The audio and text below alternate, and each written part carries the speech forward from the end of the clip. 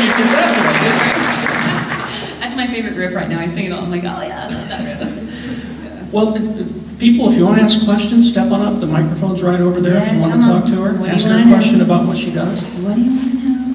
Feel free to line up here. Maybe an odd question, but if you were to play Mass Effect, what major decision would you make?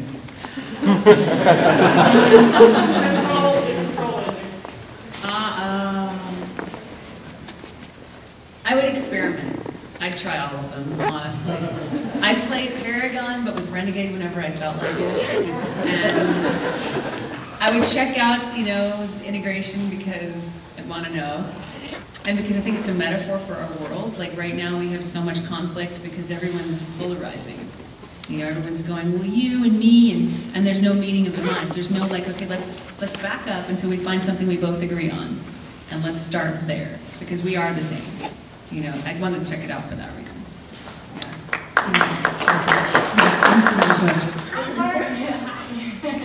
As far as playing Sarah Palmer, she's kind of more of an abrasive character, and you just don't seem like that kind of personnel. Where do you go to dig up that take charge, I'm the head honcho kind of attitude? Take the piss out of everybody. Exactly. Yeah. For me, all roles come out of the writing. I think writers are amazing, and they should be the stars of the world, because without them, we couldn't do anything. Someone has to start it, and that's writers, you know, and it's an incredible thing they do.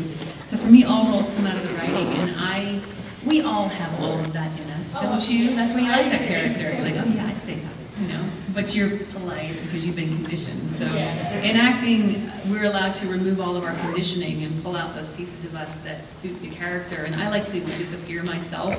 I don't exist. You know, I just step into whatever is in the role and I just allow it to happen. You know, and it's been it's a lifelong process of releasing all those like social inhibitions. Oh, I shouldn't do this and I shouldn't do that. And does it look like this? And you really have to let go of what you look like. I'm like, I don't know, it's not me, I don't know. So I don't watch many of my performances. I'm like, I don't want to know. I don't want to know. As long as you're happy, I'm good. Thank you. Thank you. So I know that you played Miss Marvel, who's one of my favorite superheroes, and I was just wondering who your favorite superhero was. Right now it's Wonder Woman. That movie I got to see Wonder Woman with 75 other women.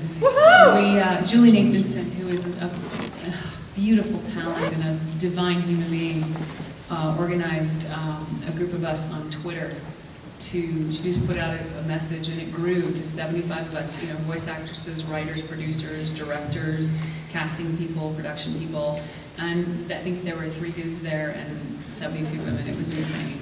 It was incredible. Yeah. It was great. Wonder Woman. Yeah.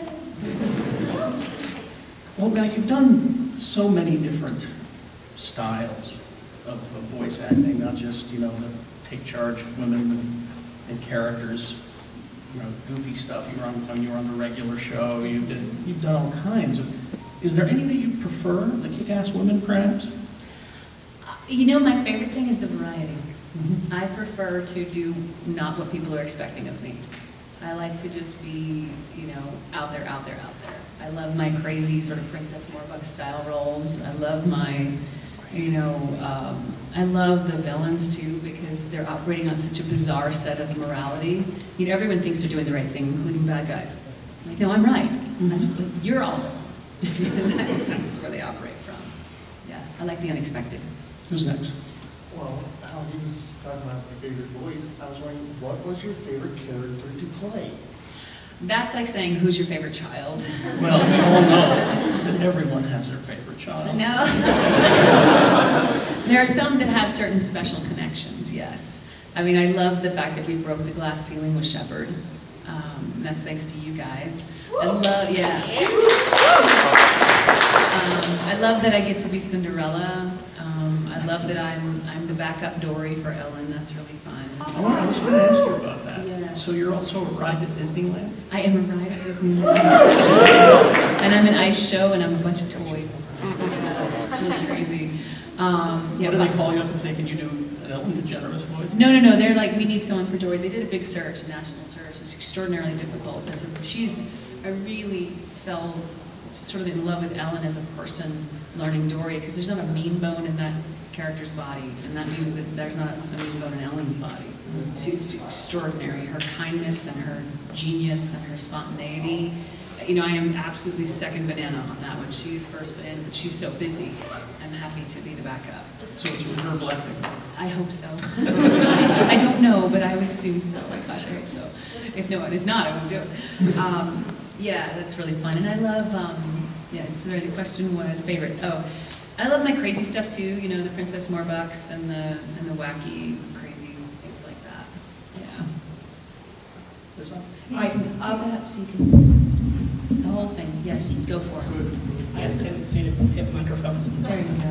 I was We just lost our sound guy, so that's right. I was just wondering, who was your favorite romance option in Mass Effect? And do you know anything about the new Carmen Sandiego reboot? I don't, but if you guys want me in it, you should definitely contact them. I welcome you to email them because they, you know, people listen sometimes. I would love to do the new Carmen Sandiego in any capacity. And as far as that goes, you know, I always say about the romances in Mass Effect, don't make me pick. Just say Garrett, it'll make me happy. I will say that I loved the groundbreakingness of the Liara option so much, and I loved the something really special about the writing, especially toward the end for Garrus, and some of the Thane writing was just extraordinary. I mean, all the writing was extraordinary, but that we sort of hit this other beautiful level in some of that stuff. Thank you. Thank you. You're Mantis in Guardians of the Galaxy. Yes, I am. Cartoon. When you're asked to do that, did they ask for like a direct impression of the movie character, or was it different? I haven't had a chance to see it yet. No, we just went off of the genius of the team. I was like, what do you guys need? And they're like this. I'm like, okay. And they're like, no, move it this way. I'm like, okay. There's always a few minutes when you do a session, the first character for the first time. You go in and you sort of listen to what their description is. You throw out ideas. They come back at you like, no, higher pitch, lower pitch, more texture, less texture, this attitude, that feel. And we came up with that, I believe, you know, that whole vibe to her. And it was really fun. Yeah. Now, you're not much of a gamer, are you? I suck at it. Absolutely. Well, I spend so much time doing them that I've never had time to sit down and learn how it would take so much time. I would have time to do nothing else. And I need to go do something else. When I'm not working, I want to be outside. I want to go have a life that I can then bring into games, an actual, like, you know, adventures. I like to be outside. I like to travel. I just go back from Australia, and, you know, and I love to, yeah, I'm an outside junkie. But you realize that people in this room would pay great loads of money to watch you play as Commander Shepard. You know, there are these YouTube gamers, you know, and they watch people playing video games. That's a trip. I would be so frustrating and awful to watch. They'd be like, what is it? Oh, I'm dead. How do I? Oh, there it is again. Subscribers are dropping. Yeah. It would be literally that. And be like, oh. I did a Twitch broadcast with Chloe Dykstra about, you know, a few weeks ago, and I remember there was a game, and I don't play, so I was telling them how to play for me, and about 30 minutes in, I'm in a cold sweat. I seriously thought I had food poisoning. I was like, wow, can I make it to the end of this broadcast? I was like, yeah, I can. Yes, I can. Yeah, that's great, yeah. And I'm literally in a cold sweat. I'm like, I'm gonna curl right on his head. I was like, wow, this is not good. And I said, man, you guys, I think I gotta take a break. I don't know what I ate for breakfast, but I think I got food poisoning. And Jess V pipes up from behind me. She goes, no, she goes, that happens to me too. It's the screen. And I was like, seriously? Because I get motion sick at the drop of a hat. It's my Achilles heel, but I've learned to, sorry people, I've learned to puke and go on. You know, I have the worst, I have the most insane puking stories ever. I'm not kidding you. I have, well, it's pretty bad. You just ate. Are you sure you want to hear it? So I'm in this little plane. My father, our third cousin built a little tiny plane, and you know we don't have a lot. And this is years ago. And my father's flying, and we're going from one part of Labrador to another. And he decides to take the scenic route for the last 10 minutes, and it's 27 below on the ground. We're going about, I don't know, airspeed for a tiny plane, and it's very bouncy. and I have a ski mask on because I'm really cold, and it's small. I mean, it's like maybe 2 of these chairs squished next to each other is the size of the entire inside of the plane. So there's no going anywhere. There's no plastic bag, and I feel it coming. I'm like, oh God. Oh, and can I hold it back? Yes, I can. Yes, I can. No, I can't. I just throw up, and I keep my mouth shut. There's nowhere to go. So I swallow it. Twice. So I'm accustomed to motion sickness. Sorry, parents. I'm accustomed to motion sickness, so this was like, I was like, wow, this is tough. And just me, so I spent the entire rest of the broadcast sort of staring at the bottom of the screen going, yeah, this is great, looking at the corners. I wouldn't look directly at the screen again. And I was like, nope. And sure enough, the cold sweat subsided and I could hang out. So yeah, I like to pick my puke battles.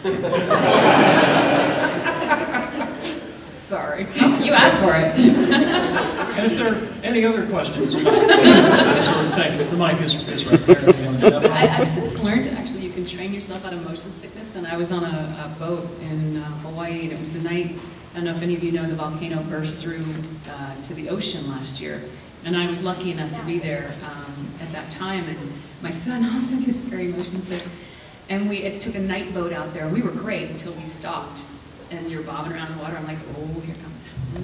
And I thought, not this time, not this time. And so I'm staring at the water, and I'm gripping my stomach as tight as I can, because I heard you can train yourself out of it. I'm like, I'm training myself out of it. And we're boating back to the shore, and I'm like, oh, and I feel this thing on my hand, and my son was asleep on my lap. I'm like, is he licking my hand? What is he doing? He had thrown up in his sleep. That's how motion sick he gets. I was like, oh God. And I'm like, I will not puke, I will not puke. And my husband looks at me like, and I'm like, don't talk. I'm talking, I'm not talking right now. And I just glared at the horizon and gripped my stomach like this for the entire hour ride, 45 minutes, felt like 3-hour ride back. And I was like, and I made it to shore without puking. I was dizzy for 2 hours, but thank you. That's how I felt. That's how I felt.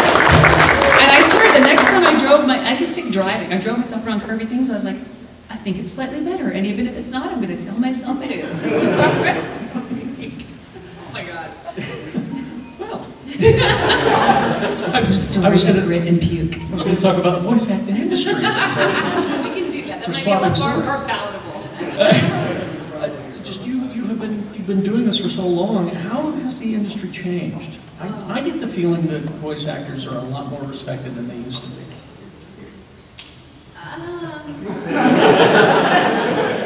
You know what? I think they're more recognized by fans, but they're absolutely not more recognized by the industry. Yeah. Really? Yeah. I mean, we've been on strike. We voice actors in gaming have been on strike since, it's been a while now. And what we're striking over is that we wanted 4 things in our contract. We wanted a stunt person to be present on set in mocap shoots, but they're not, and people get seriously hurt. And we wanted vocal protection for when we shred our voices, because I have friends who've not been able to work for months because they shredded their voices. We wanted a second payment if a game sells over 2 million units. Just a second session, like it's like $900 and then a little more on the great big ones. That's what we wanted. And we wanted, what was the other thing? Oh God, I'm such a bad member. One other thing. And and transparency. So, because I might audition for a game, or my agent might negotiate for a game that's part of a massive franchise, and it's called Peanuts, because everything's done under a code name. We don't know that. If it's a big multi-million-dollar game, we're still paid scale, because they're like, oh, you can't afford it. But suddenly you've got 6 figures for a celebrity, and you can't afford to pay me an extra $800. That's crap. And so we went into negotiations with them, and we went back and forth, and we came up with a contract that was like, look, we finally said, they budged on nothing. And what we asked for was the bonus if the game is really successful. And one executive said to one of our people, I'm not giving them a bonus, that comes out of my bonus. And so we finally in the end said, look, okay, we've got our version of the contract that has the stuff we need in it, those 4 things. How about we do this? For every project that comes across the union's desk, we offer the employer, the company making the game, the option to use your version of the contract, you corporate 11 people, or our version of the contract. Just let us just show it to them and they get to pick. That means that you never ever have to use the contract you don't like. And they said, no. So we went on strike. And now they're talking about, they're trying to take those beautiful AAA titles over to England and Canada and make them instead. So we need you guys to reach out and say, hey, we want our games with our people made here.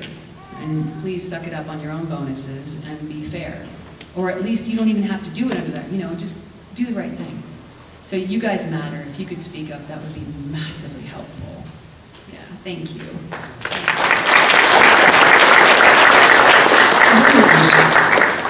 Some time ago, the cast of The Simpsons, they all went on strike. And the guys were going to continue to make the cartoons and just recast the voices. Yeah, the casting call went out. I did not go. Yeah. So maybe I was wrong. I was under the impression that the voice actor is treated much better. No. He said. By the fans, yes. By the corporation. Well, let me rephrase that. Who we're on strike against are 11 corporations.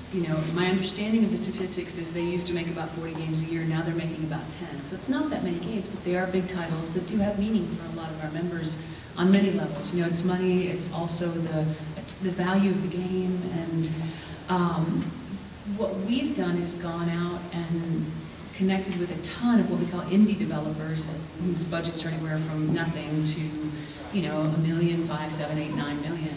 And we've actually got 45 brand new games in production from that. We got 30-some people signed to the brand new contract, which is awesome. So we've kind of gone out and gone, you guys that want to come to our party, we're still having a party, who wants to come? And all these fabulous indies have come. And they get it. They get more that the fans really care. That it matters does it matter to you guys who voices your games? Yeah. So let them know, because they do listen. What's the best way to contact a gaming company about this? It's a great question. I think speaking up on places like Reddit and Twitter and emailing directly and creating little mini campaigns. If everybody got their gaming buddies to all email, and it takes 5 minutes, it would make such a difference. And if you did it a couple times, that's a decent amount of volume. It's like writing to your senator. No one does it.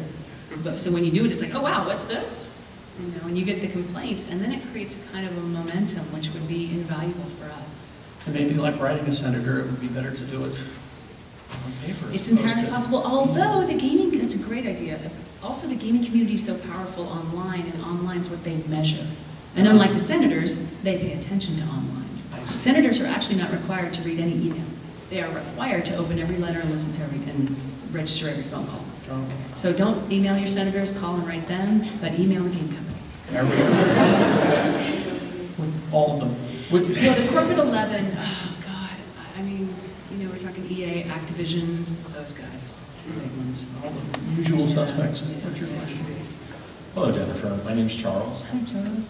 Off the get-go, when you're looking at the idea of U.S. versus Canada when it comes to games, animation, and the movie industry, obviously a lot of the AAA stuff, a lot of that's done out of the LA, U.S. area, yet the amount of television and animation that comes out of Canada in retrospect. So what's the difference as far as almost just like the politics and the feeling between those two games? It's interesting. It's a complex question, because if it's being done in Canada to escape U.S. accountability, that's not good. If it's being done in Canada because Canada's just the better place to do it, because like I've shot a movie in Canada, I've done some game stuff in Canada. I've got The Long Dark is a Canadian-generated game. It's a Canadian product, and that's a fantastic. That's a big fat thumbs up because it's a Canadian production. Wolves, which was David Hayter's movie, was shot up there because the Canadian system really supported it well. The money was there, the opportunity was there. I'm sure there are probably, I'm not privy to it, but I know there's production incentives up there that make it attractive. And David's a dual citizen, I am as well. So there's a spectrum. When you're escaping, doing the right thing, going to Canada, that sucks. When you're doing it because you're Canadian, you're generating it yourself, there's a lot of really awesome stuff that's generated. And then sometimes it's just a co-venture, and then that's really good too. Yeah, thank you. That's a great question. Accents.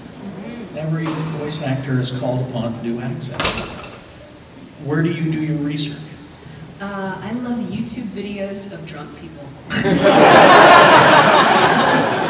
great. Oh my gosh. It depends on the format. I mean, if you're doing a game and you're supposed to be really serious, then I go to like NPR or, you know, documentaries where the locals are speaking. If it's a Cartoon Network or something, I'm looking for the YouTube drunk people because they're over the top. I'm like, actually, yeah, you know, you're like, oh yeah, that's great. I'm totally doing that. But NPR, things like that, documentaries. Who's next? Hi. Just wondering, who have you ever been most starstruck by? No, I haven't met her yet. Probably Edward James Olmos. Yeah, for a minute. And it's weird because I don't like doing that to people because it's pressure. You know, you have to be on, and it's appreciated so much. I know, but because that's how I feel. But we met. We were actually both at a con, and he was watching the World Cup, and I thought about also. You know what, Travis Fimmel. I love his work, and I met him at a kid's birthday party, and I was like, oh my God. For me, I had to, for both of those people, I had to figure out how to acknowledge their work without putting them on the spot. And it really is about their work. I don't know them as people. I have no idea who they are as people. Actually, I do now. They're both really, really cool people. But I acknowledged their work. And I told them specifically what it was about their work I found groundbreaking and moving. And then I left it alone. I was like, that was awesome. And now, how's the World Cup? You know, watch the World Cup, and it was fun. Yeah. Thanks very much. Thank you. And Edward James Olmos, when he says your name, that's what's, because he was at Salt Lake Comic Con a few years back, and I moderated the panel, and he shakes your hand, hello, Gary. Wow, right here. He's a very, very, very intelligent man. And he's an activist. And that is my favorite part of him. He opened the rabbit hole for me, and at first I was thinking, wow, this is kind of wacky. I'm not sure about this. And then I read it, and I was like, oh my gosh, no, I'm wacky too, because it really makes sense. Yeah. Who's next? In the last panel, it was Steve Blum. Someone can give an unexpected answer, and I want to give you the same question. They asked him, out of all those games that he voiced, how many did he play? He said he played 2. And in your experience with all of these different voice actors in the game, how many are actually gamers, or do they just roll and that's it? That's a really good question. I think in the gaming community, more and more, you know, as time's gone on, because I've been in since the beginning, relatively. I'm not like Charles Martinet, not the beginning, but I'm sort of phase 2 maybe, 94, whatever that qualifies as. Back, you know, the crew of us that started in 94, we're not as, you know, 95 in the 90s, we're not as much gamers. I'd say maybe half of us, a third of us, a quarter of us. But a lot of the people who grew up gaming are now voice acting in the community, and they are fans and players. It's shifting and changing. I'm like, oh wow, you really play your, wow, that's cool. I just sit and watch the YouTube cinematics with my friends. I'm like, oh, okay. That's how that works. This is the part where I was acting. Yeah, but I wish I'd done that different. Because we actually, I don't know if people know this, we mentioned it yesterday in the voice actor panel. Everything's cold reading.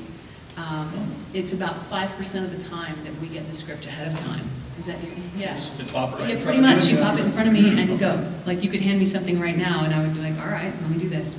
And so what you're hearing in the games is sometimes it's either from anything from take 1 for me to maybe take, at the most, take 4. I sometimes go into, you know, if it's a slower project, we can do 6 or 7 takes, but that's the most. It's like, okay, here you go. Make it make sense. Make it work.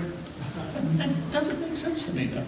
I mean, Because you haven't learned how. It's a skill. Yes. And you would. Yeah. Like, you're a smart man, you've got skills, and if we put you in that context for a couple hours, then you'd be like, ah, okay. And then it just starts to, it's like playing tennis. You're like, okay, serving. You know, what?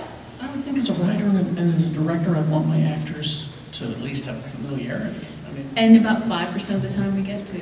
But instead what we get is we get a briefing either from the voice director or the writer or producer. Like, here's the storyline, here's the arc, here's who you are in it.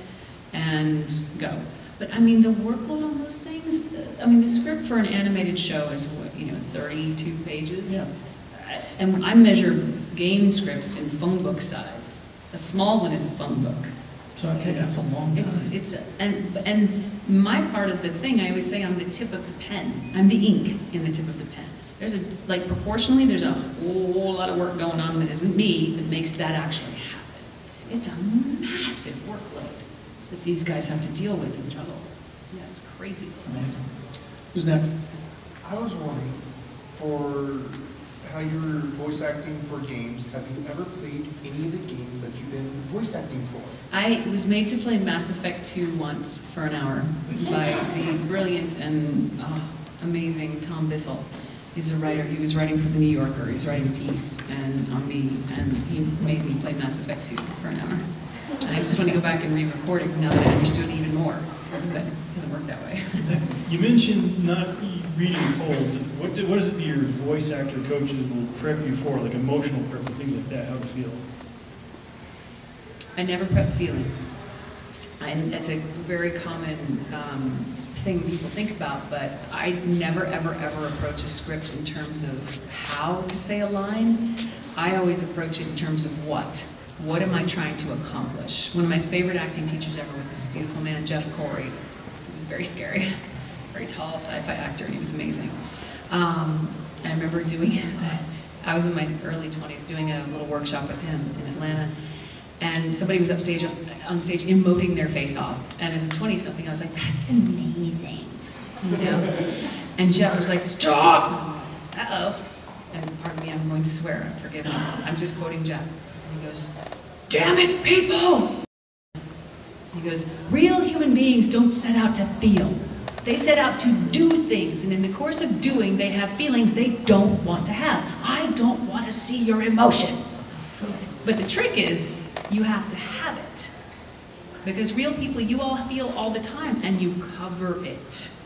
So you have to get those layers in. So when you see a performance, you're like, whoa, wow, it's just not working for you. It's because they're displaying their insides all over the place. They forgot the skin. Everyone has a skin, and that's just another level of your character development. So you're getting an acting lesson today, too. Sorry. So expanding on that, based on how you felt inside playing Shepard and Palmer, who do you think would win in a fight? That's a tough question. I would. I love Palmer's irreverence, I have to say. Palmer hasn't been through as much as Shepard. That's one of the key things there. Key character things. Yeah, there's pieces of yourself that you put on and take off the shelf when you play a character, and Palmer's got she's got the room to be irreverent and in your face, and yeah, Shepard doesn't as much. Who's next?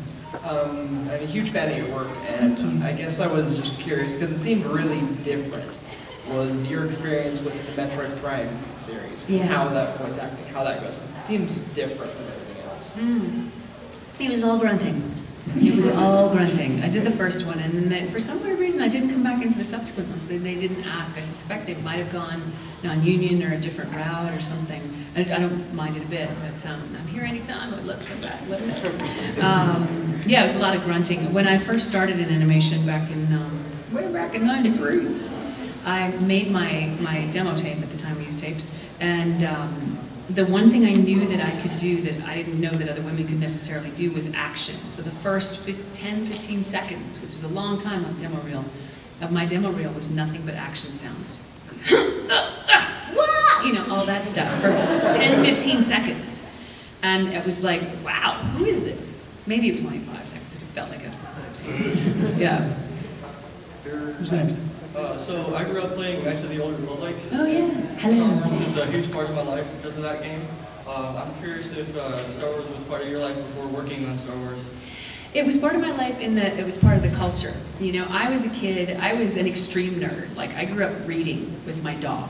I didn't really have a lot of friends as a kid. I was very ostracized. I was like the kid everyone made fun of. That was just where it landed. And the beauty of that is the strength and character that it gave me later in life. I think someone asked me, I was like, yeah, no, I had one friend when I lived there, and I had one friend when I lived there. So I didn't even do anything. I just like, how holed up and read books. Don't hurt me. I'm gonna go in the woods and read a book. You know, yeah. Hello, one of my hopes at some point is that someday we can see an Avatar Kyoshi prequel series. Yes, please. Write an email about that. You've got a lot of homework here today. I was wondering if you have any insights into working on that character itself. I'd just love to hear any sort of pick your brain about You know, that so much of that character comes out of the genius of the director, Andrea Romano, and that whole, gosh, just amazing. And those writers. And that's really where the source of the genius is. I am probably the last person to ask, but I have to say she's one of my favorite characters to play. I love her so much. I love the combination of Zen and don't mess with me. I love that. Yeah. Thank you. I know most voiceover work is done on your own in the booth. Yeah. How awkward is it when you meet the other actors that you've had a romantic relationship with? It's actually not at all because, you know, voice recording sessions typically are, in that part of the business, are about 4 hours. And when you're doing an animated series, it's 4 hours and you're all taking turns. When you're doing a game, it's a 4-hour one-person show, which is very intense, physically, mentally, all that. I'll come out of there dizzy sometimes, and just from the concentration of it. And so when another actor walks in the room, you're like, hi, hi, you know, and then meeting them socially, you're like, oh, it's you, yeah. And honestly, I think I mentioned this yesterday, I find the romance things mortifying to do. So I've literally flushed them from my brain. Like, I forget that I did it. I'm like, ah, I feel better, having forgotten that I did that. Thank you. Tell me where you're from. Yeah, where are you Tell me from? where you're from. Tell me. You've been here a while though. Oh, yes. Yeah, because your accent has mutated. It's not, your R's have mutated, so you almost sound a little Aussie. No. You got the beautiful, which is why I was confused. I'm like, he's not Australian. But those R's are very different. So it's like, my husband's a Kiwi, but he's lived in America so long, people think he's an Aussie. He's like, no, I'm not. Calm down. Yeah. Yeah, No, lovely. that was something else I was going to bring up, is that a lot of voice actors I've met are able to, and that's a perfect example, you're able to tune in. Yeah, you can hear. You know, your Appalachian, or, you know. Sometimes I can hear if someone lives with someone from another country, because they'll have an affect to their voice, but it's not completely there. I'm like, where are your parents from? Oh, that's what it is. You can hear it. Have you? She's very specific in her speech. She gets it from you. Yeah. Interesting. Have you picked up the Utah accent? It's very sly and difficult to detect. I haven't found it yet. Well, it's easy. It's very lazy with the way you speak. And switch the vowels at some point. It's like instead of a glass of milk, it's a glass of milk. M-E-L. Ah, good to know. Things like that. We drop our T's sometimes. All the time. Yeah. The town of Layton is actually Layton. Next to the mountains. That is an interesting thing where people are, I just go back from what we would say Australia, but everybody in Australia, I can't say it anymore, in Australia goes Australia. Australia. They don't say aw, they say Australia. Yeah, Australia. Yeah. Heavy on the right. Yeah. How you going? After a while I was there, I was like, how you going? Wait, they're expecting me to be American. Hi. And do you often, when you travel, do you pick up the, and start talking that way? Oh, yeah. I do. Well, I went to London. Yeah, I lived in Alabama for 19 years, and I you know, as you guys know, I'm a money nerd, and I have investments in Alabama right now. And so whenever I talk to anybody down there, I need to get stuff done, I'm talking like that. And it's involuntary, because that's how they talk, so I'm just talking right back to them. And then when I'm on the phone with my sister in Canada, I'm like, yeah, all right, no, that's true. Are you going to have supper? Yeah, that's great. You know? Now, I was told not to ask you about money. Oh no, ask me about money. There's somebody in here who said, don't ask her about money. I do. Just give me the stop, and then I'll stop. I'm not offended, because I get so far down the rabbit hole. I see people glaze over. I'm like, when did I lose you 10 minutes ago? Well, where should I be investing then? In yourself and your own knowledge. No, I'm serious. seriously, okay, this is something everybody needs to know, and I didn't get to this in my panel yesterday, I wish I had. I don't remember the year, if it was the 70s or 80s, forgive me, I think it was the 80s. Pensions used to be what are called defined benefit plans. That is, they defined what your benefit's gonna be. When you retire, you're gonna get X dollars a month. Okay, great. And then they passed a law, because it benefited all the corporations, because they're honestly, they run everything right now, until we take it back. That now they are defined contributions. What that means is your employer's going to go, I'm going to contribute this much a month to your fund. You manage it, or we'll stick it in ours, where they're going to pull a bunch of fees out of it, and they're going to charge you to death, okay? And what you're going to have in the end is going to not be that great. But nobody made any provisions to teach you how to grow that money. You are now responsible for growing the money for the end part of your life.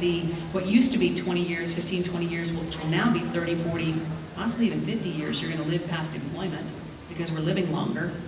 No one told you how to do it. And don't take your advice from financial advisors. I respect financial advisors. However, even the best have a vested interest in you moving in a particular direction. They're incentivized for you to invest in certain things. So start reading. Start with Rich Dad Poor Dad by Kiyosaki. And, you know, I'll throw up some books on my Art of Money thing for you. So. Who's next? How much live theater have you done, and what was your favorite piece? Man. I did a lot when I was in high school, because we were a fine arts high school. That's what we did. I did everything from acting to directing to, which I did not like, to, my favorite thing is I was the lighting crew.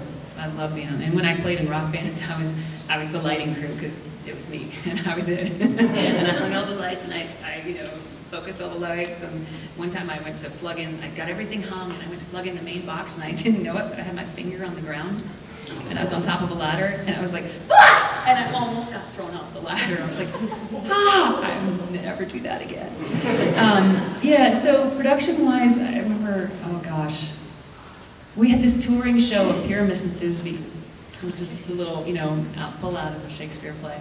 And I loved doing that because we had so much fun. We went all around and toured that. And I did one of my early things, I think I was 14. I did Man in the Wind Marigolds.